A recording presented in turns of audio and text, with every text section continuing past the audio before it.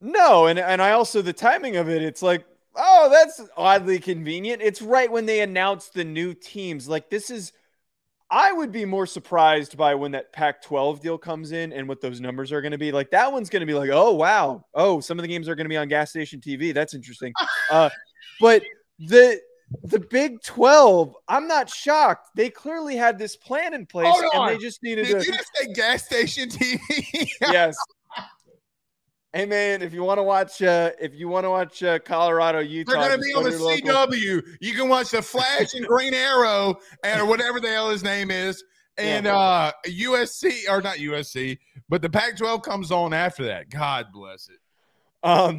My point is though, they were ready to announce this all at the same time. I'm sure that the deal was already done and in place. And the Big 12, as much as we're like, oh my God, the Texas, Oklahoma are leaving, everybody shitting their pants over that. They were the quickest to move to replace them. They said, you know what? No we're losing doubt, two big no brands. question. We're going to go take 4 of the best teams in all of college football over the last 15 years that aren't already in P5 conferences. And we're going to bring them in, and we're going to hope that some of them be markets. Good. I mean, Houston's a massive market, man. So is Cincinnati. In Utah, so is Cincinnati.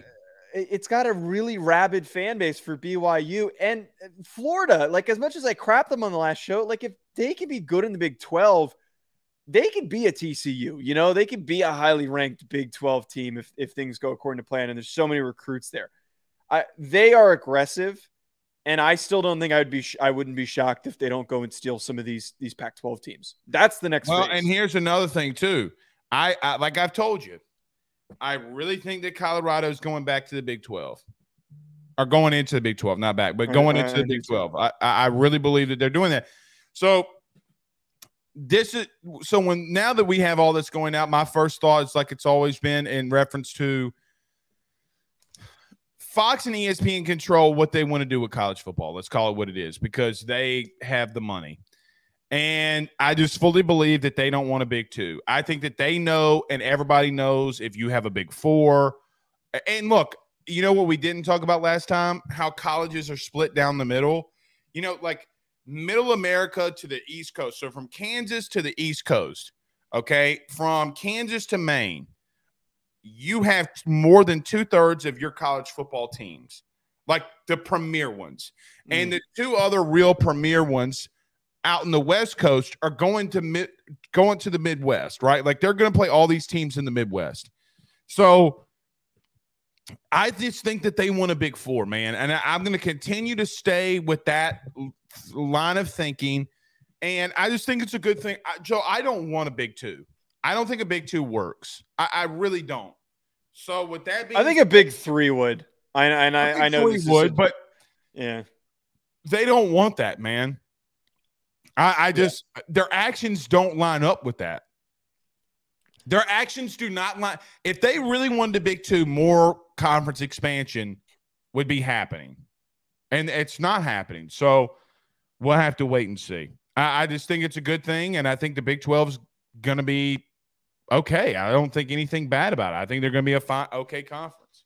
Yeah, I just really think that next step for them. They're aggressive. They are really aggressive. That next step is going to need to be, let's steal some more of these Pac-12 teams. And I will support that Big 4. I think we have too many P5 conferences, and I think that's what's leading to some of the issues. And there'd be less arguments too. Well, it's just not like everybody wants to make it like the NFL, but that's not the NFL. There's too many teams. There's too many teams, but there's enough good teams to do it.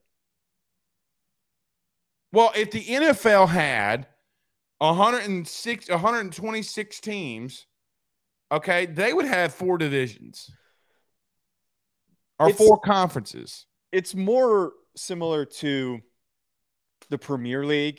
And I still am. Greg Sankey is one of the people who's talked about this. There's a really good book. I'm blanking on what the name of the – I can tell you what the name of the book is. The Club, which Sankey read and talked a lot about how his ideas on expansion are inspired by the Premier League. And like, I really think that this is probably never going to happen, but the best way for long-term success at college football is to have, let's say, 3-4 massive conferences And then the G5 becomes the secondary level. And then the FCS is the tertiary level. And then you can move up within those divisions. I think that creates more competition. I don't have to sit through and watch, Tennessee Tech. Well, not even Tennessee Tech. Like, who's like just a random crap tier? Like, Wake Forest usually when they're bad. Like, I don't want to watch Wake Forest unless they're competitive. And when they suddenly pop up and say they move up, like that's exciting. It's a storyline. The only thing and the thing that we got to be careful about, okay, is when you say stuff like that. It's not just football that runs all this now. I know. Okay. Like, so for an example, I'll take college baseball. Why is LSU and Wake Forest outdrawing the NBA? You know why the ACC is not going to get rid of Wake Forest? You know why the SEC doesn't get rid of Vanderbilt? Because the bottom line is when college baseball can outdraw the NBA. Yeah. Why? Why would they do that? Why would they do that? They're not going to, and so basketball being the same exact thing. When you have a really, really on Kentucky team, like a really, really on Kentucky team, Kentucky football can suck all they want to, but when Kentucky is on basketball wise, they are the creme de la creme, and people know that. People know that, and people are going to buy into Kentucky. Same thing with Duke, North Carolina, Michigan, etc. They're going to buy into that. I don't want to make the decisions that people, when they talk about this, they think about football as the only thing that matters. Now, it does because it generates the most money. However, Joe, when you're outdrawing the NBA, the NCAA's got to pony up to those teams.